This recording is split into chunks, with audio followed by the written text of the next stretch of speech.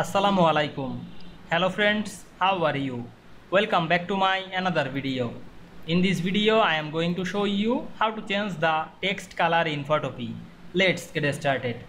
At first you have to open your photopea software. Now we can see here a text. The text color is a black. You want to change the text color, at first go to the tool section and choose the text tool. Otherwise you can type T on your keyboard. Now I am select the text, double click on our mouse. Then go to the top and we can see here the text color option. Now you can change the color easily.